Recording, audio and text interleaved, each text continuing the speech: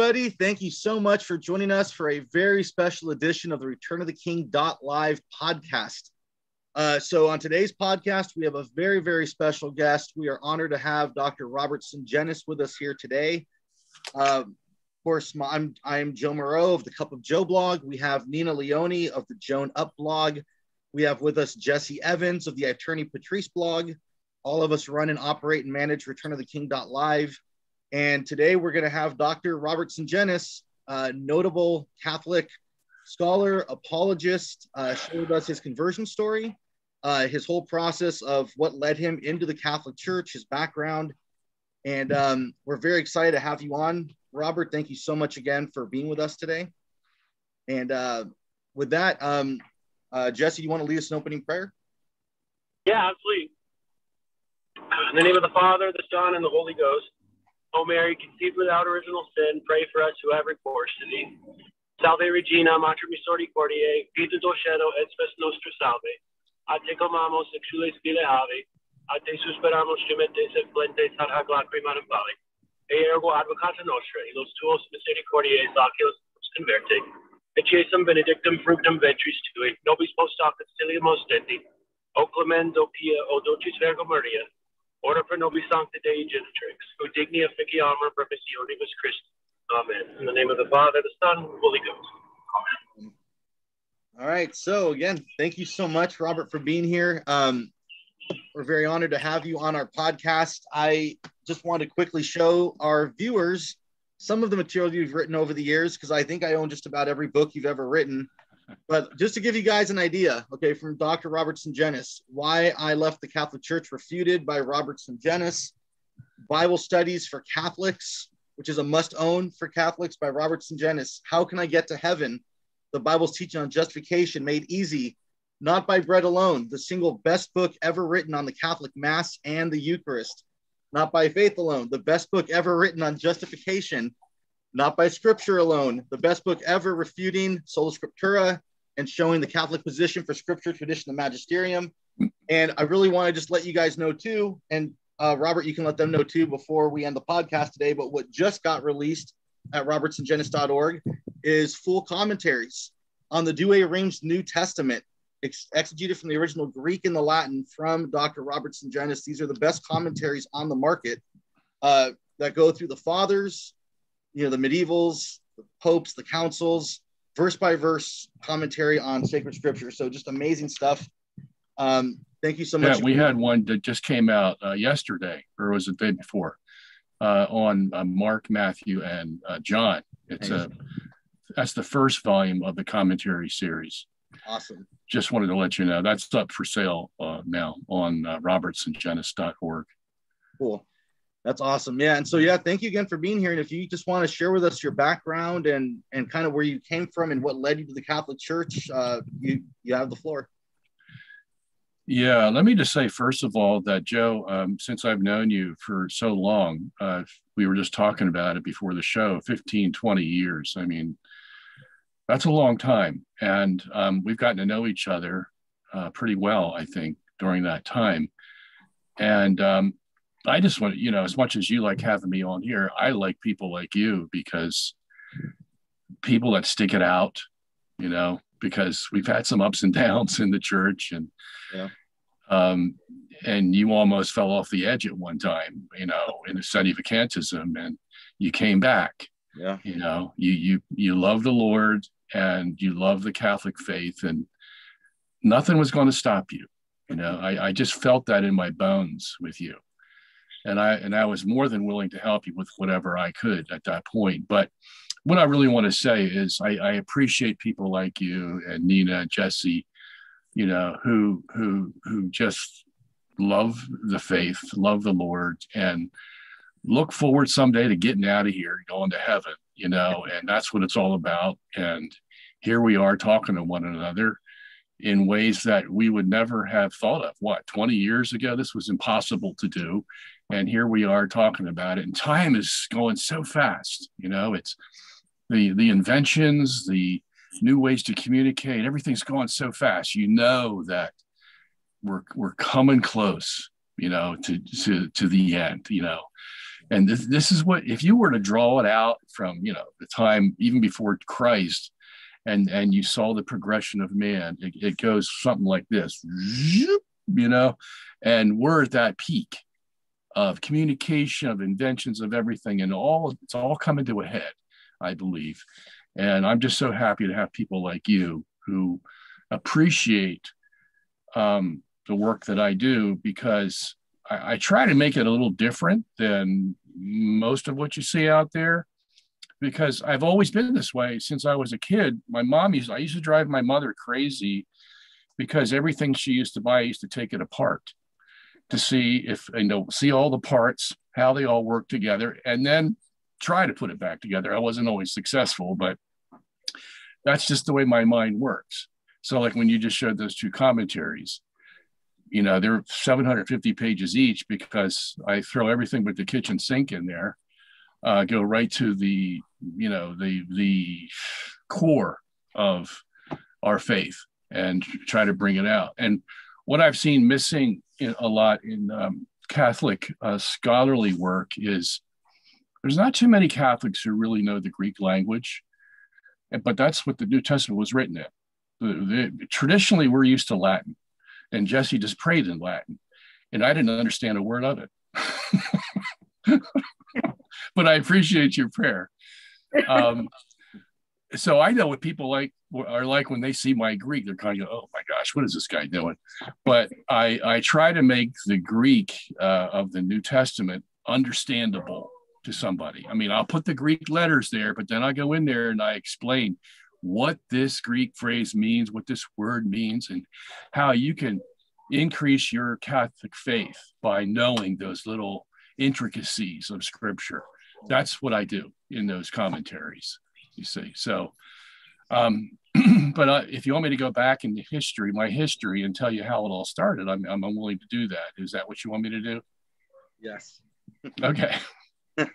So I was actually going to be a doctor, a medical doctor, like my father. He was a general practitioner for 40 years in a little town in southern Jersey. And they were priming me to be a doctor. I mean, he used to send money to Temple Medical School for years. So when I applied, I greased my way through. And so that's where I had my heart set on. And when I went to college, I was a physics major. I was a chemistry major. And but that's when the Lord really came into my life in a way that I will never forget. It's been many decades since then, but I still remember it like I'm talking to you right now. This experience I had in my college dormitory. And maybe I should start from there. If that doesn't bore you to death, I'll start from there. I was born and raised a Catholic. Okay. Came from an Italian Catholic family. My grandfather and grandmother on both sides came off the boat from Italy and landed at Ellis Island and made their way, whatever way it was. And it was tough for them, but they brought over their Catholic faith. But I have to say, except for my grandmother on my father's side, who used to go to mass every day and died in her sleep. I mean, this woman was a saint. Nobody in my family really took their faith to heart, like you and I do, or Nina and Jesse does. And I hate to say this, but that's par for the course in Catholicism. You've probably run into that yourself. You get Catholics to start talking about God and their eyes glaze over. It's like, okay, I'm a Catholic, but do I have to believe in God? You know what I mean? Right, yeah. That's so on point. Yeah.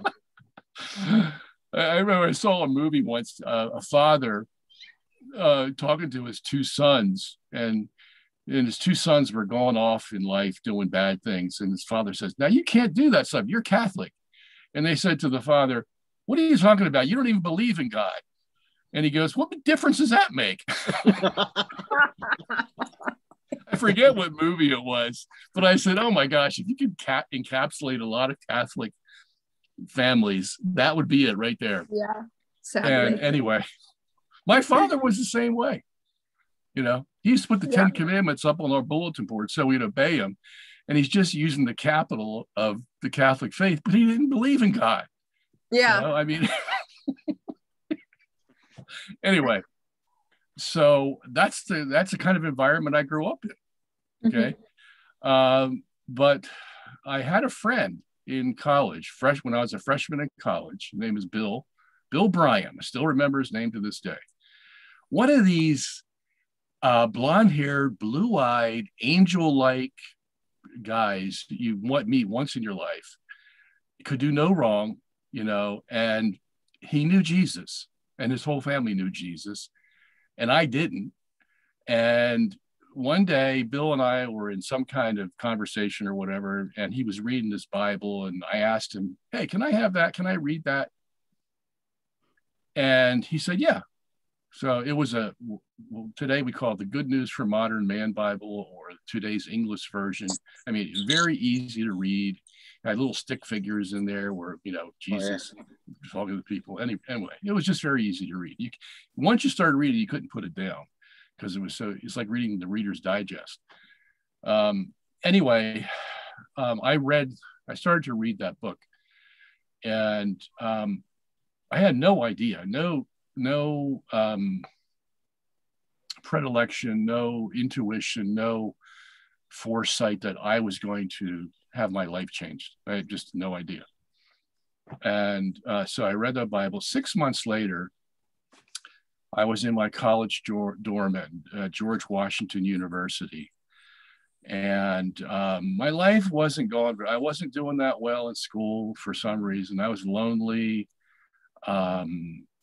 Just a lot of things just weren't right, you know.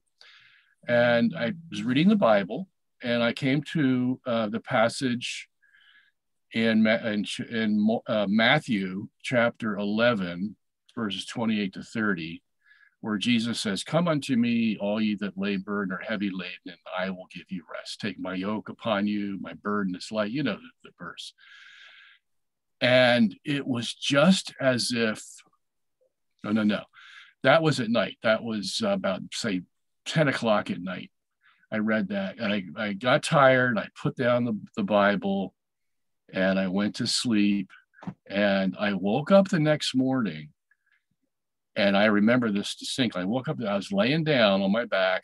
I stood up, or I sat up rather, and I looked around the room, and I said to myself, I am not the same person I was when I went to sleep the night before. It was just as if Jesus was in the room. I didn't see anything, okay? But it was just as if Jesus was in the room, and he said, "Remember that verse you read, 'Come unto me, all ye that labor and heavy laden?'" And I was saying yes in my mind, and well, that's the reason you feel this way this morning. And it was now I know what the saints feel when they talk about, you know, meeting God. And it was just such an overwhelming thing. And my whole life just changed instantly. They're just like, wow. And so at that point, and I started to give away everything I owned because I wanted to be just like Jesus. You know, I had stereos and all kinds of, I even gave my car away. I had a fancy car that I was driving, and gave that away. And I became a joke in the dormitory because the guys would all line up at my door wondering what I was going to give away next, because I just wanted to get rid of everything. And I told them, I said, I just want to give away everything. I just want to be poor and follow Jesus. And they're going, yeah. And most of the guys that were in my dorm were Jewish. At George Washington University. I think there was only one Gentile guy, and I became good friends with him. But we didn't see each other after a while. But at any rate, the Jewish guys were happy to take the stuff off this Christian guy who just turned to a Jesus freak, you know. So at any rate, you know, I was just totally enthralled. And every morning I woke up, it was like the same thing. Oh my gosh, I'm a new person. Now what am I going to do? And nobody had talked to me. Nobody had encouraged me, nothing. It was just me and the Lord through the Bible. And wow, I just enjoy telling that experience because it was just so enthralling. And then, of course, comes the next part, which is, now what am I going to do? And so I didn't know exactly what to do because I didn't have anybody to talk to there. Nobody was Christian there. So I said, all right, well, let me just try to go back to the Catholic Church. I mean, that's all I know. And I started to go to Mass again. I hadn't been for a year or two. And everything started to make sense to me. I was hearing the Mass and like, wow, if you really take this stuff to heart, what the priest is saying, you know, when he says, you know, this is my body, take and eat. You know, what does that really mean? You know, and I'm searching like, wow, what does that really mean? You know, take and eat. What? And I didn't have any answers, of course, because I didn't even talk to the priest. Of course, it's kind of hard to find a priest that will take the time to talk to you. That's for certain. But so I was going back to the Catholic Church and really found out that, wow, this is what they're talking about. You know, this is the faith. And I was all by myself. I lived in my own apartment, and I was still a pre-med major in chemistry, physics. And I started to listen to Protestant radio. And there's a guy that who I eventually worked for 7 years later, who had a 2-hour call-in program. You ask him questions, he gives you answers over the phone or on his program. And I religiously went to this program every Saturday from, I think, 8 to 10 or something, because that was the only source I could find for somebody who really wanted to give teaching from the Bible. And the Bible had changed my life. And I said, wow, if the Bible can do this, I want to dedicate my life to studying the Bible, because this thing is powerful. And he'd give his answers. Of course, they were all Protestant answers. And I didn't know any better. And when somebody tells you, oh, the Catholic Church, come on, you know, they're steeped in tradition, you know, they do all the bells and smells and all the saints and this idols and statues and all this stuff. Come on, I got the simple religion for you. Just read the Bible and there you have it. And, you know, the Bible changed my life. So what was I going to say? You know, you're wrong. And so I followed this guy. And but I got to know the Protestant religion pretty well from that, because I would get jobs while I was going to school at a small hotel that had very little business. And I would work there from 11 at night to 7 in the morning, and then go to school during the day, believe it or not. And don't ask me when I found time to sleep. I eventually found time to sleep, but so from 11 to 7, what are you going to do at a hotel with no business? Well, I read the Bible. Okay. And that went on for like 7-8 years or so. And I became thoroughly familiar with the Bible, just reading it, studying it. I took voluminous notes and, you know, just the whole 9 yards. And so I became a card-carrying Protestant, you know, and I worked my way up the chain of command, so to speak. And I eventually became an elder in one of these Bible churches, you know, and used to preach from the pulpit and give, you know, spiritual advice to people and all kinds of things. And so I was quite involved. And the guy that I told you I eventually worked for was out in California. He had a radio station. And I worked at that radio station and had a national radio program. And I had a Bible course that I created. Man, I was just doing everything that, you know, you would do if you had the background that I had. And 2 other guys worked at that station with me, and they're both Catholic now. Nice. So you know there's a story behind this, right? So they're working at this radio station. They become Catholic, and I hadn't seen them in a while. And one of them was named Jerry. The other was named Bob, like me. People called me Bob. And so Jerry wants to get a hold of Bob, and he calls my number by mistake. And I answer the phone. I go, hello. And he goes, hi, this is Jerry. I go, hi, Jerry. Haven't seen you in a long time. And he thinks I'm the other Bob, right? He's talking to. And so he goes, remember that thing we did the other day, blah, blah, blah, blah, blah. And I go, no, Jerry, I haven't seen you in about 2 years. What's going on? He goes, oh, this isn't Bob Swenson. This is Bob Sungenis. I said, yeah, you got Bob Sungenis. He goes, oh, while I have you on the phone, let me, I said, what have you been doing? And he goes, well, I've become a Catholic. I go, what? A Catholic? And he goes, yeah. So I was just going to give him maybe 5 minutes and then politely hang up the phone and say, nice talking to you, Jerry. Have a nice life. Because the last thing I wanted to do was become Catholic. And I said, all right, well, just tell me briefly, what brought you to the Catholic Church, blah, blah, blah, blah, blah. So he proceeds to tell me, and then an hour and a half later, we're still on the phone, okay? He's telling me about his Catholic faith. And the last thing he talked about was the communion of saints in the Catholic Church. And I'm saying, okay, all right. And as he's talking, I feel, okay, didn't see anything, but I felt that there were all these saints in my living room, lining the wall of my living room, watching this conversation go on. And I said, Jerry, I said, something strange is happening. I don't know. I don't see anything, but I feel it like, somebody's in the room, but you can't see them. And I said, I feel like all these saints are around watching us talk. He goes, that's what I'm telling you. It's the communion of saints. Just like, he's eating a lunch or something. It's just natural for him. Yeah, it's the communion of saints. Well, of course, Jerry.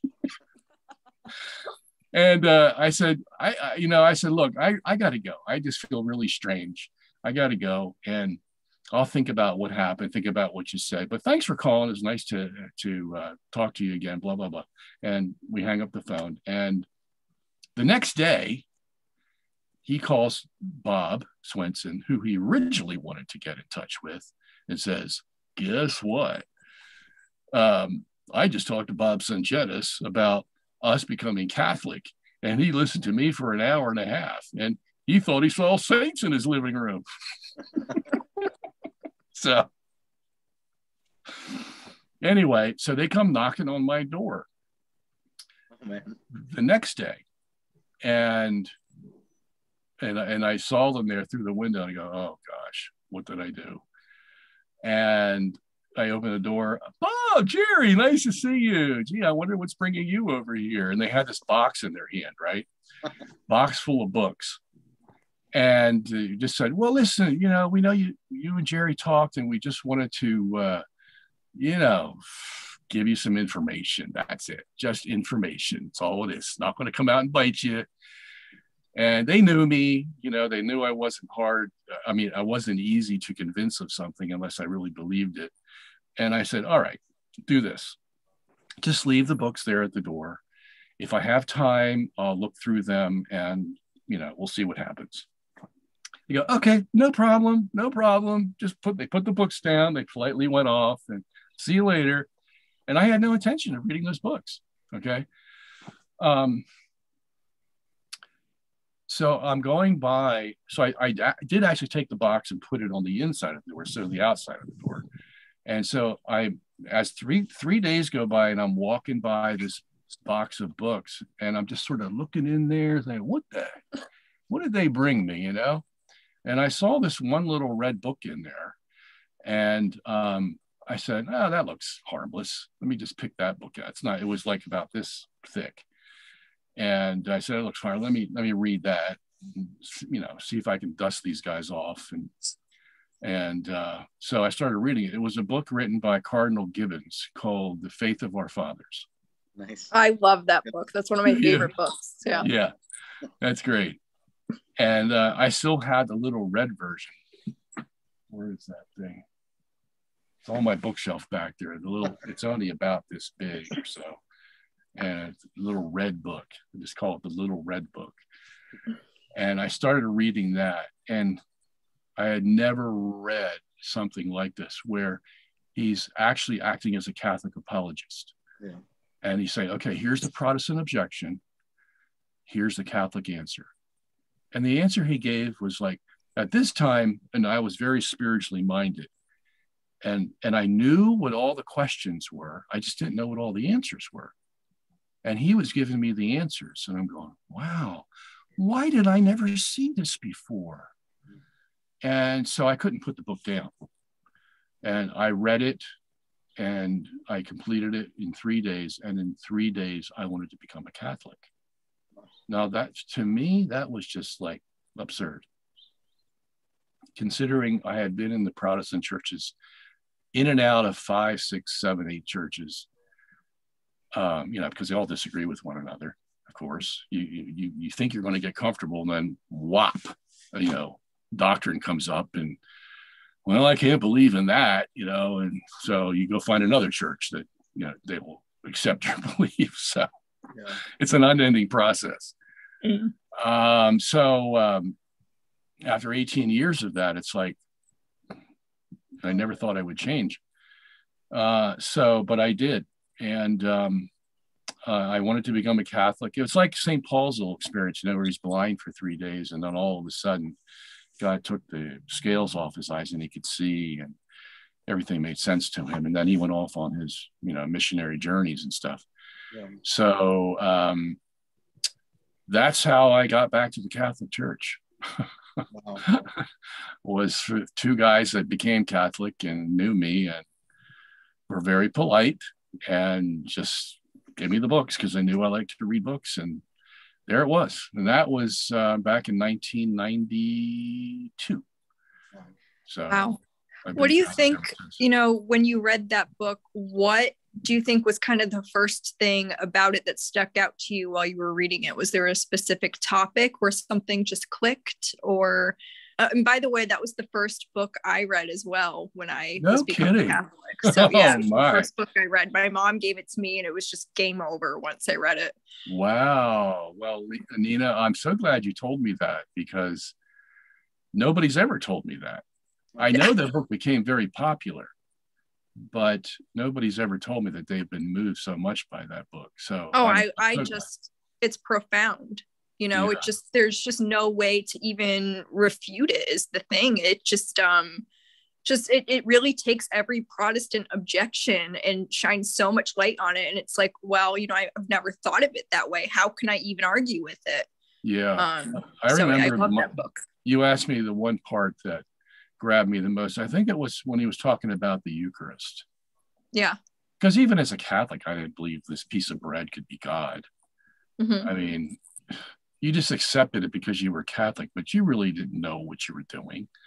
I remember talking to a Baptist guy, and he said, if I really believed that little wafer was Jesus Christ, I'd be crawling up on my knees to receive it every week instead of just walking up there, Yeah.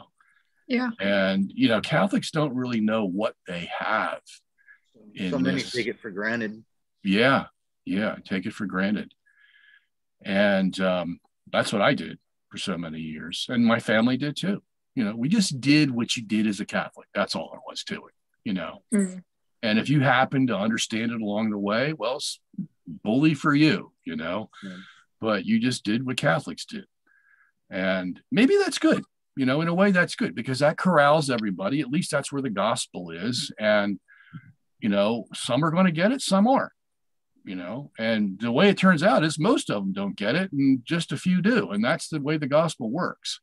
I'm just happy to be a part of that small group that, actually saw it, thanks to the grace of God, and changed my life. And that was 45 years ago. Okay. Yeah. So, wow. Yeah. Did you get a lot of pushback when you started telling people that you were going to become Catholic? No.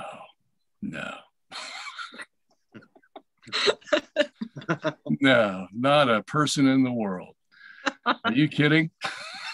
Well, because what do you call it? Nina's been told everything in the book by yeah. Protestant friends. Oh, I'm sure. Yeah. Well, I had a whole group of Protestant friends because when working at that radio station for 2 years, I think it was, I was very popular and I had a lot of friends that I taught the Protestant faith to, hundreds of them, and thousands across the nation that knew me by name. You know, I would grade their test papers in my national correspondence course. And so I was very well known. And just the ones in California, in the Bay Area, San Francisco Bay Area, they just ripped me to shreds. Like, how could you ever do something like this? And not only that, but the two families that were Catholic with me, Bob Swenson and Jerry Hoffman, the ones who introduced me to the Catholic Church, they had some very bad things happen in their life. Like Bob's wife died, and he was very close to her. She died like 2 years later. Jerry's kids were in an accident and they were messed up. And so talking about testing of their faith, man, these people went through it. And I had a very bad, I don't even want to talk about it. Okay, very bad experience. And so we were tested and we passed the test. And here we are today talking about it. But as far as persecution was concerned, my goodness, even my family, you know, I moved back east where my family originated from California. And I said, oh, my family's Catholic. It's going to be glorious, you know, and we can all talk about the faith and blah, blah, blah, blah. Are you kidding? It's like I told you, you know, yeah, we're Catholics, but we don't believe in God. You know, that was the theme running through their whole system. And so trying to get through that was impossible. And so they rejected me. And it got really bad. And so it just didn't work. And I left, you know. Yeah. So, yeah, persecution everywhere, in every shape, form you can imagine. Yeah. Well, if I could ask too, I mean, so you converted, you said, officially in 92, so roughly around that time. Yeah. So at what point did you start deciding, like, I'm going to start writing Not by Faith Alone, or not? I mean, like these masterpiece books on apologetics, because those just came a few years later, right? I mean, how did that all, what motivated you to want to start writing about justification and studying it? And I mean, all of that stuff, because you definitely then got way into the apologetics world, of course, after that. Well, there was another friend of Jerry's and Bob's, his name was Constantino. And he said to me at the same place where Jerry and Bob stood, my front door, and said, you know, Bob, you write very well and you communicate very well, and you need to do that for the Catholic Church. And I said, oh, maybe that's what God wants me to do, because I had never thought about it before. And he knew me from all my work that I did at the radio station, because I wrote books, you know, did radio and all that. And I said, well, I haven't the slightest idea where to go and what to do, but maybe you got a point there. So, you know, push came to shove, and a few years later, I met the right people, and I was sort of like a loner. I mean, I could sit like I do at my desk here for 8 hours without talking to anybody, because I'm just so absorbed in my work. You know, I'm just one of those kind of guys. So it doesn't bother me to sit for a long period of time and write.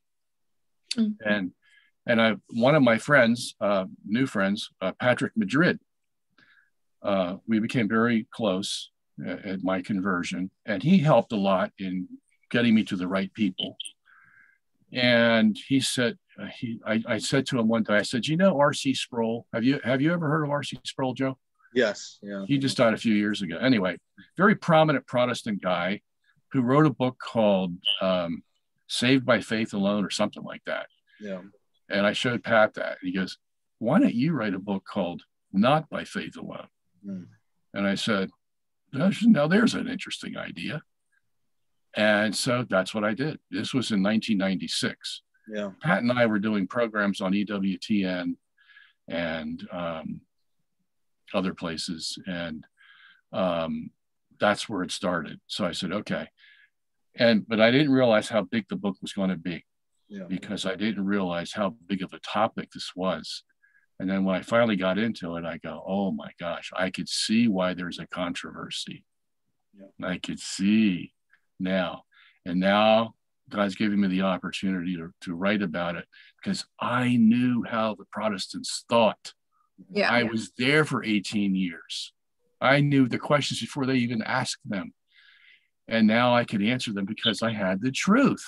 Yeah. I had the Catholic truth. And that's what I had to believe first, that the Catholic Church was guided by the Holy Spirit into all truth, and that truth was infallible.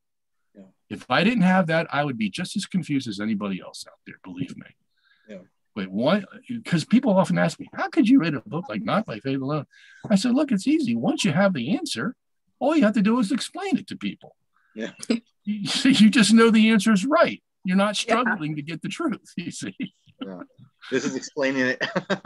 Right. Yeah. There you go. Wow, that's a thick book.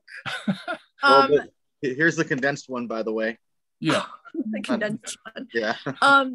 When you've gone to explain it to people that are, specifically anti-Catholic, have you ever been able to convince anybody of it? And what do you think is the biggest barrier with specifically anti-Catholics, even if you give like the most solid answer?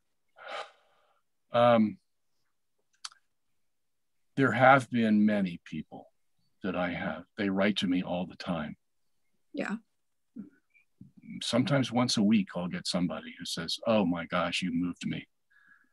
I was non-Catholic for my whole life, and suddenly I saw the truth. I mean, hundreds of people. And that's what keeps me going. Yeah. And then there's thousands that I've talked to that it doesn't make any difference what I say to them. Sometimes I'll get them thinking, and they won't be able to come up with an answer, but they're still going to hold on, because they hate the Catholic Church. And I hated the Catholic Church too. When I was a Protestant, I wouldn't even talk about Catholics because I thought they were so weird. Okay, so I can understand how they feel. And that's why I think I can be useful to them. And that's why God allows me to talk to them, because, look, I know what you're thinking. I was there. Yeah. And I tell them that, So that little opens them up. But sometimes they just, they don't take that next step, But they do enough where I'm encouraged that my work is good and it's being used of God effectively. So. Am I answering your question, or did you want something? Yeah, no, absolutely. Okay. Yeah. I was going to ask you too, based off that, if you can remind me, Robert, isn't there a debate that you were a part of where something like a dozen people converted right after the debate finished? Is that the one? I think it was like you, Marshner, Madrid, or is that one? It was you and James White. I don't really remember, but there was one where like a dozen people converted to the Catholic faith. After. Yeah, that was a debate that we had, me, Madrid, and Bill Marshner from Christendom College back in 1995. And we had it in California, and we were against one of my former seminary professors, Protestant seminary professors, Robert Godfrey. And then there was Rod Rosenblatt, a Lutheran. And who was the other guy? I forget the other guy. Anyway, it's funny how numbers increase after so many years, but there was only 6. There were 6 people that converted right there on the spot to Catholicism after that debate. So wow, that's what showed you this works. Apologetics works because. Yeah. Go ahead. Oh no, I want to ask a different question, but finish what you were going to say. I forget what I was going to say. So. Because I'm curious about this, because I know that debate dealt with authority. Well, it's two-parted: authority and justification. Right. But now on the authority issue, okay, one thing that I've said for years that I originally heard from you is you have a very unique argument against sola scriptura. that you even, I used to say, better than the canon of scripture issue, which it is. And here's the thing. I've told people, when you really understand what the argument is, it's almost like irrefutable when you're talking to somebody. I've used it many, many times. I'm just wondering if you can share it in your own words, you know, that argument that you use against sola scriptura. We're all familiar with the canon issue. That's why, you know, but this is like a very unique approach, I think. Can you remind me? For those listening that have never heard of the canon issue, you may want to like say what that is first and then go from there. Yeah, the canon issue is, how did we get the Bible, basically? How do we know that the 27 books in the New Testament and 73 in the Old are actually the Bible? Who authorized that? And who has the right to authorize it? And when they authorize it, does that mean it's perfect in the sense of there's no mistakes, that there's a book there that shouldn't be there maybe, or we're missing a couple of books? I mean, how do we know this thing is actually, you know, that's what I told the Protestants. I say, you know, you go up to your pulpit and you wave your Bible and you say, the word of God says, and then that just begs the question, how do you know it's the word of God? Did Martin Luther tell you, John Calvin, you know, Huldrych Zwingli, and what authority do they have? Did Jesus come down and talk to them and say, and give them information about what the canon is? No. Okay, well, when did he do that? Because that's the only way it's going to work. The only way it's going to work is if heaven somehow gives us that information. And then we can trust the Bible and wave the Bible and say, thus saith the Lord. If not, forget it. And if I didn't have that assurance, and this was the first time I actually thought about it, but if I didn't have that assurance that the Bible I was holding was actually the Bible, I would never be in this mess doing this work, because I can never be sure. Yeah. So basically, that's kind of the argument. Is that the argument you're referring to, Joe? So no, there's an argument that you have on sola scriptura where you say, and I don't want to butcher it because you explain it better, but it essentially has to do with, how can any verse of scripture be teaching sola scriptura if it's being written at a time when sola scriptura is not being practiced, because divine oral revelation is still occurring as of the writing? Is that am I saying that correctly? Yeah, you are saying that correctly. Yeah. Yeah, I mean, how do you refute that? I mean, because if it's a catch-22 situation for them. Mm-hmm. If they say there's no oral revelation, well, they just denied what the Bible says, because the Bible talks about oral revelation in many places. Mm-hmm. And then if they say, well, yeah, I don't believe your argument. Well, how can you not believe it? Okay, how can you have oral revelation around the church at that time and then say you have a closed canon of scripture? Mm-hmm. Okay, God still how do you know there's just not another book that's going to be added? Oral revelation could have given us that too.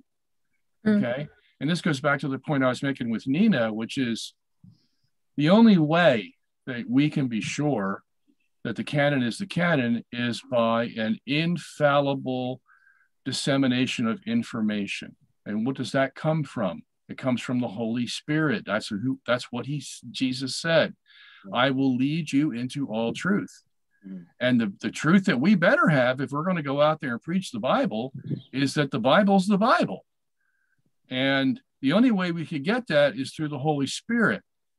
And the Holy Spirit works through the leaders of the church. And so, well, that's why the doctrine of infallibility works hand in hand with this. And that's because in order for the Pope to give an infallible decision on what the canon is, he has to be prompted by the Holy Spirit. Yeah. Somehow, some way, that has to happen. Otherwise, I would not be a Catholic today if that was not true. You see, this is an all or nothing game that we're in. It's either all true or it's all false, and there's no in between. And the only way it can be all true is if we have this dissemination of information from heaven that, like, was given to Peter, for example. in Matthew chapter 16, when he says, "You're the Son of God." And what did Jesus say to him? He said, "Well, that didn't come to you from flesh and blood. That came to you from God the Father." Yeah. So there we have the precedent that the Pope's going to be our leader and declare for us through the Holy Spirit what the exact truth is. Yeah. Well, I love too how a point that I learned from you years ago is the whole thing of our Lord telling St. Peter, whatever you bind on earth is bound in heaven. And Titus 1 verse 2 teaches us that God cannot lie. So whatever Peter binds has to be true. Otherwise, God can't bind a lie in heaven. And that right there is like the biblical foundation of papal infallibility right from that passage, which is amazing. When I tell that to people, they just like their mouths are open. They go, yeah, I just did that in my head. I was just like, yeah, pretty amazing. So let me ask you this question then. You've had several debates with, for example, James White. I mean, I was thinking of 3, but now more just popped in my head. You've had several debates with him on different apologetic issues. I know that you guys have never debated Sola Scriptura specifically, although I do know you opened a challenge to him. He just never responded. Yeah.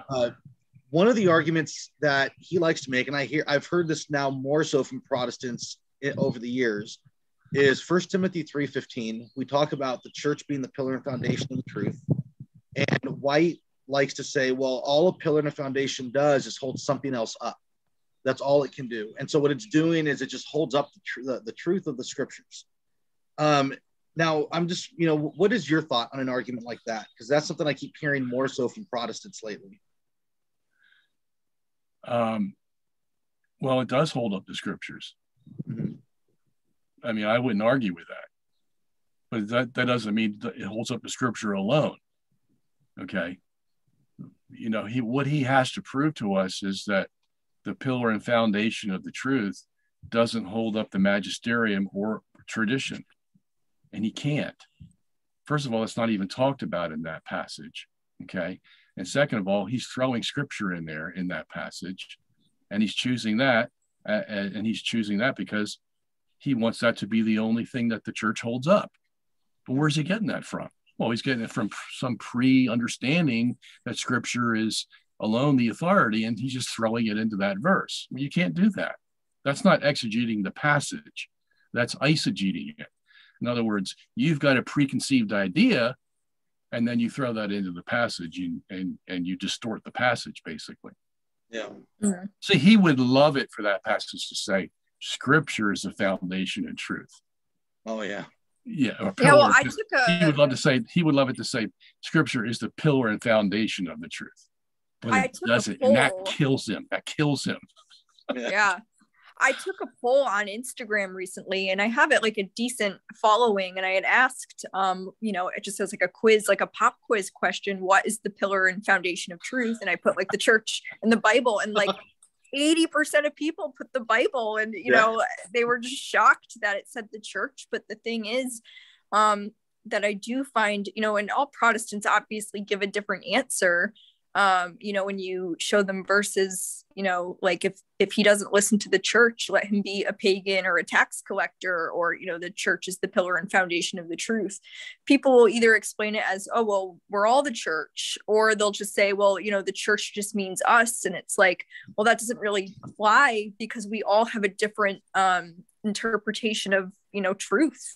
So there has to be one set pillar. There has to actually be truth in existence. And I do find that confuses them, but there's always kind of a way to just, brush it away. Yeah, the main problem I see with Protestants is they have this nebulous idea of the church, sort of ethereal spiritual entity that they don't want to define any tighter than that, because that will require them to submit to a physical entity. Yeah. And I tell them, look, the spiritual side of the church that you believe in is fine, but you also have to have a physical, legal side, you see, physical and legal in the sense that, like your family, you have a father and mother and children, and the state looks at them as legal entities. The father is responsible for the family. If something goes wrong, he's got to pay for it. The mother's responsible to take care of her children. If she doesn't, the CPS will be in there to take them out. They can do that legally, you see. The children are responsible to go to school until they're age 16. These are the legal structures that are built of the family. So it's not just a general idea that, oh, we're going to get together and have a family. No, this is a legal entity that's defined. And that's what the Catholic Church is. That's why you have to have an authority structure, because that's what makes it legal. And that physical entity makes it legal. So you have the Pope, the cardinals, the bishops, the priests, the deacons, blah, blah, blah, blah. And they all work together in this legal framework, yet that legal framework is also spiritual, you see. So you have to have both. If you don't have both, you don't have a church. And especially you figure as heresies crop up like century after century, where are you going to go for the actual final decision on what is true and what is not? I remember you were talking in one debate. I might have been against William Polk, or I forget who it was, but one of your questions you asked was, does Christ have one will or two? And he didn't know the answer and said, well, I think he has one. And he said, okay, there you go. That's a 5th century heresy. You just committed a heresy right now. He didn't know. Yeah. So yeah, where are you going to go? And that's why our Lord says in Matthew 18, ultimately you take it to the church. So, what are they supposed to do with their mechanism? Yeah. And that question that was started by Pope Honorius, because he's the one that wrote to Sergius of the East and said, Christ has one will. Well, that became a big issue because the whole church was questioning the doctrine of papal infallibility because of that one error. And they said the way they solved the problem was, okay, Honorius did not say this officially from the chair of Peter. He just wrote a personal letter to Sergius and made this error. And so they said this does not affect papal infallibility. But that's how big that one little issue was, whether Christ had one will or two wills. Whoever thinks about that? Yeah. Nobody ever thinks about whether Christ had one will or two wills. You go on your day and you might think about it once or twice in your life, and that's it. But this is important for the doctrine of papal infallibility, for sure. And we figured it out then, and that carried the church all the way through. Because that was the last instance that came up where they had said, okay, how do we define infallibility? How are we going to hold the church together? And they put it together and they made this great distinction between officially teaching and privately teaching. Yeah, well, I love how you always say to Protestants, you always say, if you can find one dogma that's changed in 2,000 years, I'll become a Protestant again. Yeah. Because they can't find one. Can't find one, yeah. They'll come up with something, oh, well, the church changed it, but that's not a dogma. Yeah. I'm talking about established official doctrine of the church. Can you find one? Nobody's been able to find one. You see, like I told you before, this is an all or nothing game. So I'm not afraid to say challenges like that. Because I don't know, maybe they might come up with something. Who knows? I don't think so. Okay, nobody's ever been able to, but I'll give you that challenge because I'm willing to take the risk. I've put my life on the line for this church, and it's because I think it has the truth. Okay, so I've taken the risk, and that's the reason I can give you that challenge. And fortunately, it's worked out to my favor because nobody's been able to answer that. Well, I know we have a few minutes remaining. Did you want to let people know, for example, how they can find you? Like, I know you go live frequently on YouTube with open format Q&A. Yeah, tonight, actually, we're having that program tonight. That's it starts at 8:00 Eastern time, an hour from now, and it goes till 10. And it's just a Q&A session. They ask questions, and I try to answer them the best I can. And that's every Wednesday. And that's on what's the channel? Holy Family, is it? It's Holy Faith Media. Holy Faith Media, yeah. So they can look that up and go, and it's growing very, very well. And I'm so happy to do it for people. Yeah, and you get all sorts of questions on, religion, apologetics, theology, history, science, politics. People ask you all sorts of things. So yeah, it's really good. So there you go. So it's all available. And then my website is robertsungenis.org.com.net. All three of them work. And we have all kinds of books there. You get Not by Faith Alone, Not by Scripture Alone. And I have 50 other books that are available, and we have DVDs and all kinds of good things. So, absolutely. Awesome. All right, Jesse, did you want to anything you want to add or comment, or before? Yeah, absolutely. I mean, I'll just wrap up a little bit. I guess I really just related a lot to your story, your love for the Bible and how the Bible just drew you to truth. So, because that was my experience as well. I grew up Protestant, and it's just amazing. So like I really like that, and I did have other questions, but I was enjoying just listening. So it's great to hear your story. So great, thank you, Jesse. Yeah, absolutely. All right. Well, yeah, and thank you again, Robert, so much for taking the time to come on and be on a podcast, and hopefully we could have you as a guest again sometime in the future. Nina, I want a special request to you. Oh, yes. All right. You're about, I have a daughter approximately your age. How old do you think I am? 25 maybe. I'm 28, but yes, all right, around the same age. Yeah. Okay. And yeah, you're 2 years younger than her, and she's having a struggling time with whatever faith she has. Mm-hmm. And I want you to pray for her, if you would do that for me. Okay. Oh yeah, absolutely. What's her name, if you don't mind me asking? No, I don't mind. Her name is Brianna. Brianna, I'll pray for her for sure. Okay, thank you so much. Yeah, thank you. Okay. All right. Anything else? Well, Jesse, you want to close with the prayer? Yeah, sure, absolutely. In the name of the Father, the Son, and the Holy Ghost. Hail Mary, full of grace, the Lord is with thee. Blessed art thou among women, and blessed be the fruit of thy womb, Jesus. Holy Mary, Mother of God, pray for us sinners, now and at the hour of our death. Amen. In the name of the Father, the Son, and the Holy Ghost. Amen. Amen. Thanks for doing English, Jesse. Well, thank you, Robert. Yeah, thank you so much, Robert, Nina. for coming on. So nice to meet you. All right. You too. Take care. Bye. Bye-bye. Great.